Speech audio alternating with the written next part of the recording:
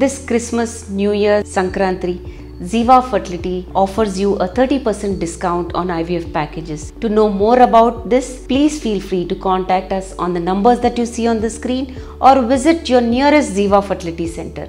Thank you. Hi, I'm Dr. Suvarchala, Scientific Director with Ziva Fertility Centers. What is genetic testing and how can it be done before pregnancy? What all can we deduce from this test? Let's try to understand that. Genes are basically packets of information. These are inherited from the father and mother by a offspring. These genes help in growth, functioning and repair of a number of organs, structures and help an individual in having a healthy life. So it's very important that genes for an individual to function properly at every level. Now if there is an abnormality in the structure of a gene or in the way it is presented or in the copies that there are present or in the way it is shaped, if it is inverted or translocated, if it's not present where it should be present and has translocated on another chromosome, then also it is called as an error. In genetic terms, it is called as a mutation. Now, if there is a person who has this mutation but not the disease, so he may be having a mutation, is just a carrier. Now, if this carrier marries another carrier, let me explain with an example. Cystic fibrosis, if someone is a carrier of cystic fibrosis, if they do have a mutation and they are carriers, they marry someone with the same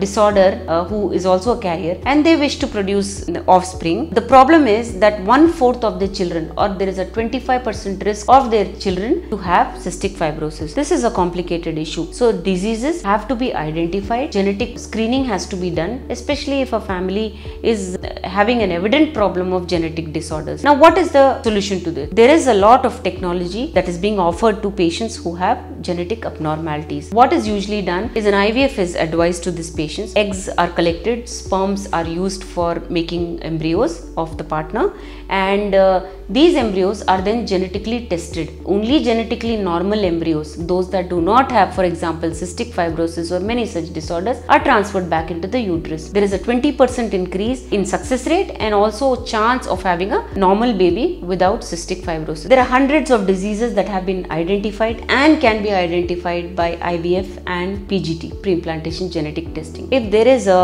disease running in your family or you have been identified as a carrier of a disease and you wish to have a normal baby with your partner, please feel free to ask us for more information on IVF and PGT, the technology which can offer you normal healthy babies. Thank you.